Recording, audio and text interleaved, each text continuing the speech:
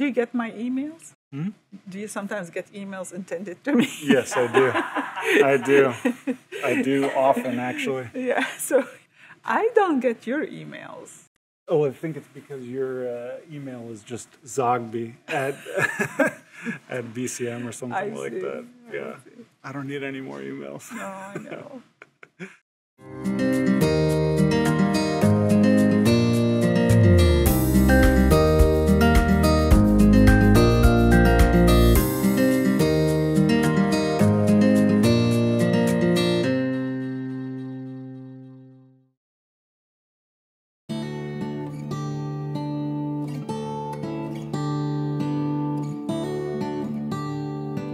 During high school, he spent different summers in different labs, one imaging and then one molecular lab. And he would visit my lab from time to time and he would say, you know, there's got to be a better way to make this efficient. We need to invent a lot more robots, a lot more machines to do what you guys do every day in the lab. I remember that. Yeah, you remember I think it was because I was so bored in the wet lab that I was always trying to think of ways to just like speed the process up. I think that's why I went into computational genetics. Yeah. Couldn't wait.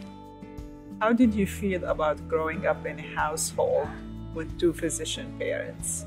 I think overall it was a good experience. It was always nice, you know, if there was ever something wrong, I generally trusted you guys to take good care of us.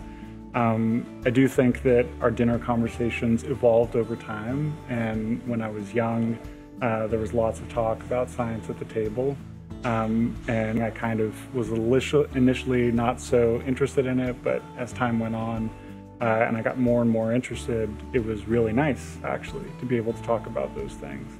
And I'm sure that it impacted me in my decision to try to become a scientist and physician. So yeah, I think overall it was actually a pretty good experience, I'd say.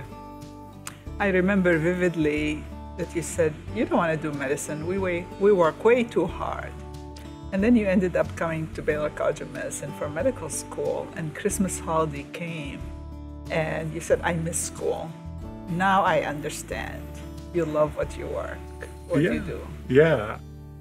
Did you always know that I would go into medicine, or did you think there was a chance I might take another path? I actually did not think you'll go into medicine. If I was to bet, it would have been either philosophy or music. One of those two, because you've always read intensely and you were very interested even at a young age on more philosophical issues. You'll have very deep discussions about everything possible since the age of 10 or 11.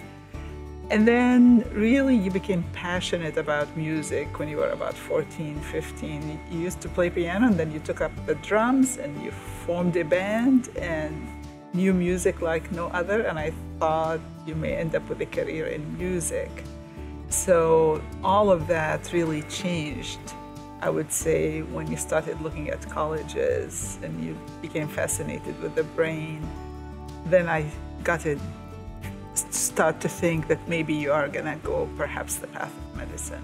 Yeah, it was kind of an interesting path. You know, I'm glad that I took the path that I did, and I try to still maintain some of those hobbies, but medicine certainly took over.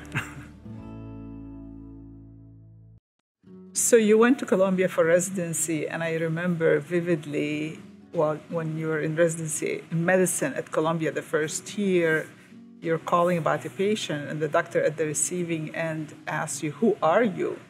Where did you train? So how did you feel about going to Baylor and, you know, thoughts about what brought you back? I mean, I like to say there's nothing like a Baylor medical student. We are extremely well trained at Baylor, and I think really learn to take a lot of ownership and autonomy of our patients. And I think we feel, or felt at least, equipped and ready to handle whatever came at us. And I think that in other institutions, they may not place the same kind of emphasis on patient care and really getting their hands dirty in terms of the work. And so I feel like Baylor trained us really, really well. And it was probably a huge part of the reason why I wanted to come back.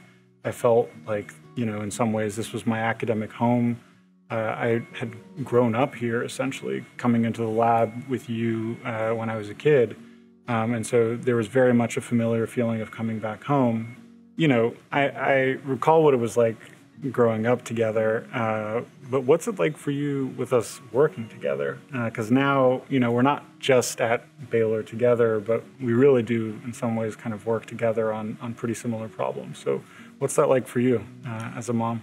Yeah, so of course, I mean, the amount of pride and joy I take from watching you speak, watching you, help solve a problem, watching you think about exciting things in the future, watching you dream what you could do for Baylor, given the, skills you have, makes me extremely proud. But I have to tell you something you may not know. At this point, I'm learning more from you than I ever imagined. So I find myself learning constantly from you, and having you here, I feel this is a fantastic opportunity for me to keep, learning the field and growing, because honestly, that's the challenge, that's the future. We're solving majority of single Mendelian genetic disorders, but thinking about these complex disorders, I learn so much, and it gives me so much joy to see that I can learn from you, which is fantastic. Well, that's very nice of you to say. Knowing how exciting it is for me to watch my little one, Sienna, grow, I can only imagine that it must be pretty cool to be able to watch your son, try to do interesting things and solve difficult problems. I appreciate that.